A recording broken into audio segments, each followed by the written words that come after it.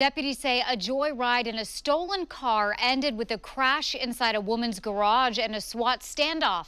Tonight, we are unpacking exactly what happened on the roads of Washington County and who is in custody tonight. Fox 12's Bonnie Silkman is live in Aloha, where that driver finally came to a stop. Bonnie?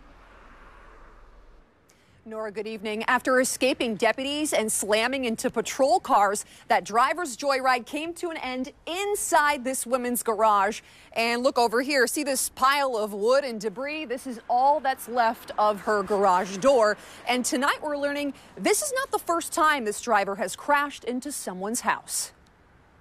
Who drives like that? Tonight, we're unraveling a wild ride, complete with a SWAT standoff, a stolen SUV, a crash inside a garage, and a pair of patrol cars, both rammed by a driver on the run. A destructive day for this man dressed in red. Our cameras rolling from above and below as a shoeless 23-year-old Isaiah Moore is finally caught. I have no idea what was going through his mind. Deputies say this all started around 6 a.m. in Forest Grove, with Moore stealing this blue SUV, eventually crashing into a driver and then slamming into these patrol cars, trying to escape. But it crashed through the garage door and then through the garage wall and then into the house.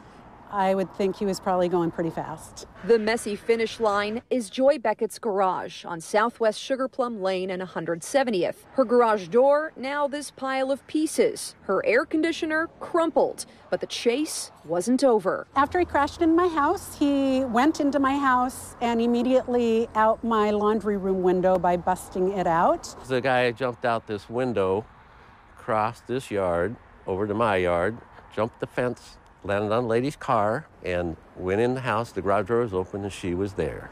Neighbor Dave Keogh says Moore came face to face with his terrified neighbor inside her house. Before she ran for her life, he says Moore made one last bizarre move. He went in and he opened the fridge and he made a sandwich, I guess, and then he threw all the eggs all over. With shields up and guns drawn, deputies moved inside the house, finding the driver, who's been in a very familiar situation. It turns out, back in July, Moore crashed into a child's bedroom.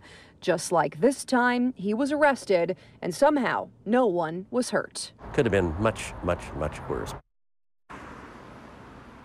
And the woman who lives here is incredibly upset tonight, not about the damage, but because her cat ran away after the crash.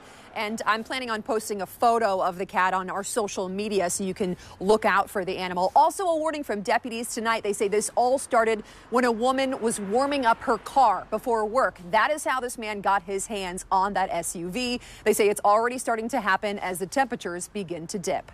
For now, reporting live in Aloha, Bonnie Silkman, Fox 12 Oregon.